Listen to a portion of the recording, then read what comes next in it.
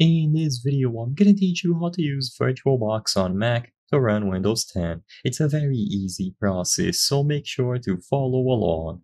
In this video, I'm gonna give you easy to follow instructions on how to properly set up Windows 10 on a Mac. So to set it up through VirtualBox, the very first thing that you have to do, of course, is to download the latest version of VirtualBox. So if you need the latest version, go to virtualbox.org and you will be able to find it under VirtualBox platform packages. Simply run the installer and you will be able to acquire the latest version. Next, you need to download a Windows 10 ISO. This is going to be the installation media used by VirtualBox to set up Windows 10. So you can go to the official Microsoft website, make sure that you visit the official one, and then create the installation media. It is simple to set up. You just download the setup tool, and then it is going to be installed into a USB flash drive, a CD, or you can get it as a standard file on your computer.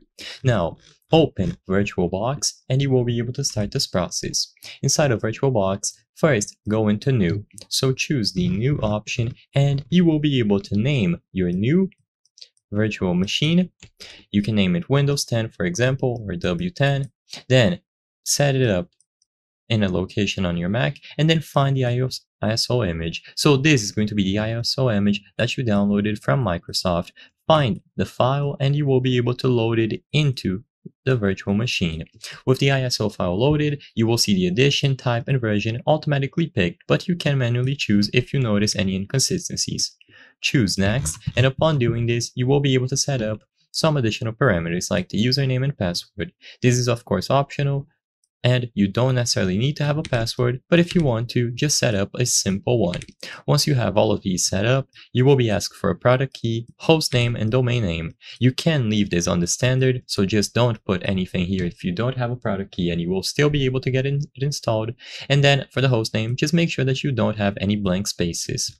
With this done, you will finally be able to assign the hardware part. So this is going to depend on the memory and the processors that you have available on your Mac.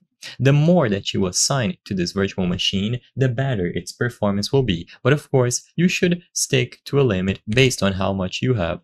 So try to set this accordingly, maybe in the middle if you just want a good, somewhat okay performance, or you can go higher if you want a lot more performance.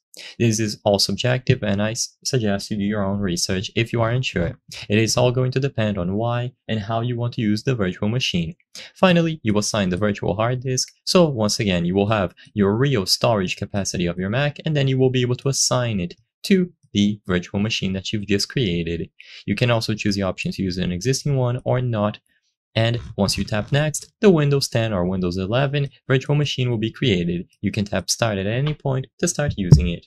I hope I was able to help you on how to use VirtualBox on Mac to run Windows 10.